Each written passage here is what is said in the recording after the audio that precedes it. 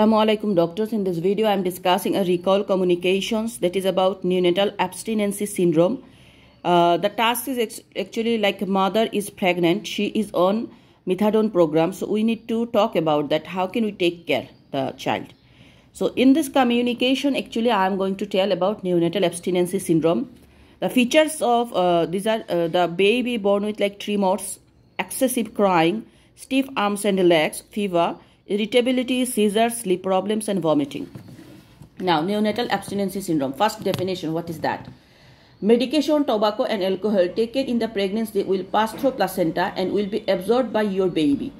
If during the pregnancy the mother used any prescribed medication or illicit drugs that can cause physical tendency, then the baby may become dependent on this medication too. Following delivery, when the umbilical cord has been cut down, the supply of the drug to the baby suddenly stops and the baby may show signs of physical withdrawal. So what happens when pregnancy, if mother is taking medication, illegal medications, tobacco, alcohol, anything, it is via placenta go the babies, and baby started to dependent on these medications or drugs, everything. When baby born, we cut the umbilical cord. What happened? They have the connection cut between the mother. So the baby has not find these medications, these illegal drugs. That time baby show the withdrawal effect of these drugs. So what are the features they show? First of all, variable in severity from mild to severe. A continuous high-pitched cry, okay? Continuous high-pitched cry, fast breathing, tachypnea. Irritability and restlessness and scratching of their faces. Irritability, restlessness and scratching of their faces. Shaking, this is tremor of the arms and legs, whether disturbed or resting. Increase the muscle tone where the limbs feel very stiff. Feeding difficulties, coordination of sucking and swallowing, frantic sucking. Excessive wakefulness, not sitting or sleeping after a feed. Sickness, vomiting, diarrhea with bra talk. Fever, sweating, excessive sneezing, weighing, hiccups, then less commonly fits, convulsions. So we understand the child has tremor, excessive crying, irritability, then tachypnea, respiratory distress, feeding problem. They have sweating, sneezing, excessive hiccup, excessive vomiting, diarrhea, loose motion, back sores. These are, but very less commonly convulsion also occur. So these are the features the baby show after birth. Now how can we manage this issue? There we divided management antenatally, during labor and postnatally. Antenatally, check maternal hepatitis B, hepatitis C, HIV status and decide on management plan for baby. So antenatally we are checking mother hepatitis B, hepatitis C, HIV status and decide on the management plan. During labor, what we do? Revise the notes regarding the drug dosage and route of administration and last dose taken. Involve neonatal team. So during labor, what we do? We will revise the note that what drug taken, drug doses, route of administrations and last when taken the drug, and we involve the neonatal team. Then postnatally, what we do? Do not give naloxone. Can be exacerbate withdrawal symptoms. So we don't give naloxone. Encouragement of skin-to-skin contact and initiation of early breastfeeding. Admit to the NNU only if there are clinical indications. Keep babies who are not withdrawing. Feeding will have and no child protection issues with their mother in postnatal ward. If symptomatic, start medications according to the drug causing the conditions. Okay. So postnatally, what happened? First of all, we do not offer naloxone because it exacerbates the withdrawal situations.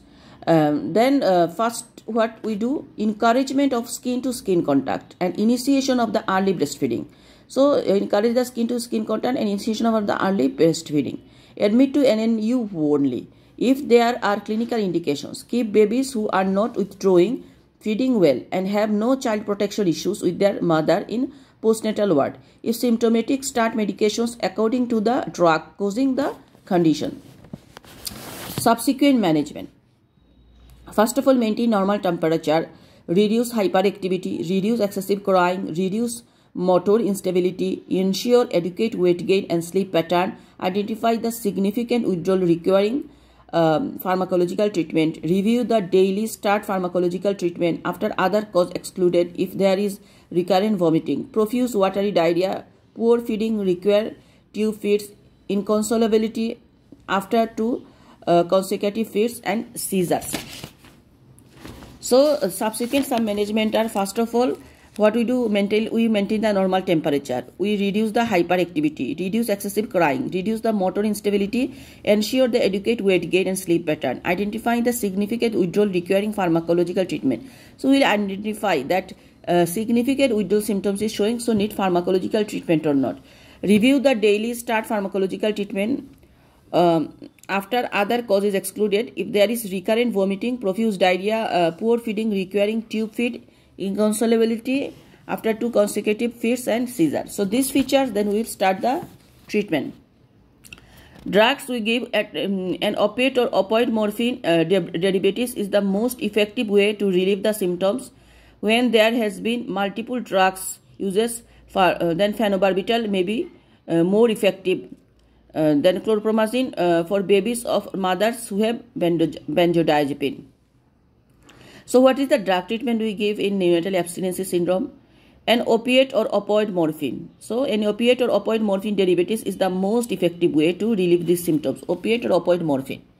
And when there has been multiple drug uses, then we give the phenobarbital, may be more effective because chlorpromazine from babies of mother who have benzodiazepine. Normally we give opioid or morphine, and if mother has multiple drugs, then benzodiazepine we are giving.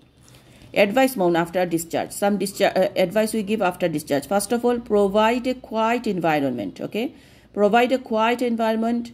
Turning down the loud music, TV or voices. Skin to skin contact as will help calm your baby. Decrease crying and help with feeding.